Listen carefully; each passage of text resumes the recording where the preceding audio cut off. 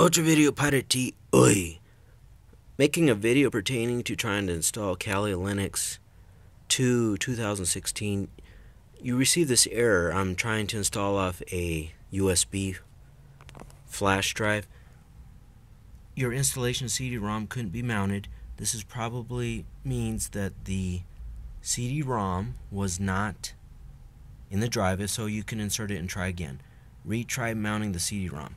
You're supposed to just unconnect the flash drive and then reconnect it, and you're supposed to be able to wait a few seconds.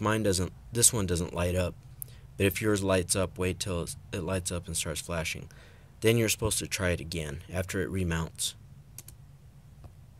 And there it goes. That's a strange bug. That's with Kali Linux 2 2016. The full version is 2.9 gigabyte size, and I just wrote it to a flash drive with Rufus, and it's the x86 version, the 32-bit, and I'm trying to install it on a Latitude D630, so that cleared that error. Adios.